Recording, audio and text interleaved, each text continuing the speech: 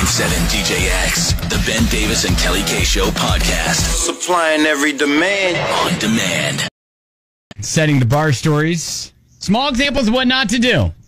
So if you can manage to make it through the day without being tricked into buying Aladdin's genie lamp for over $41,000, you're doing okay. Oh, wow. That's pricey. That is pricey. But you know what? To be honest, that might have been proof in his head that's legit. So a couple guys have been arrested in India for allegedly duping a doctor into doing just that. Hang on, back the truck up. Did you say a doctor got duped? Yep. Into thinking there was a real genie lamp? Yeah, so this was kind of a long, drawn-out, con, because apparently the doctor said he met the two guys that presented him with this lamp that would bring him wealth and health and good fortune.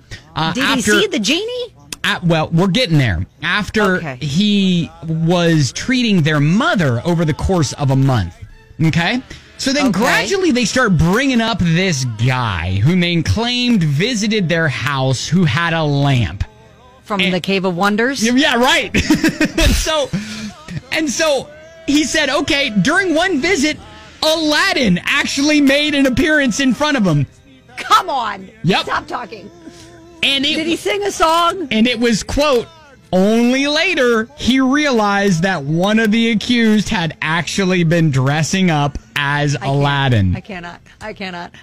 He's a doctor. Yeah. So here's the thing. He's a doctor. Yeah. He's supposed to be able to figure this stuff out. Here's the thing. So they said, hey, I tell you what, we can't part with this lamp for any less than 15 million rupees, which is about $200,000, right? That's okay. That's very pricey. But they're like... for a fake genie lamp. But they're like, hey, you've been treating our mother well. For you, we'll part with this genie lamp for about $41,000. Wow. And the doctor was like, sold. It's rude. It's rude to not take advantage of that. Right?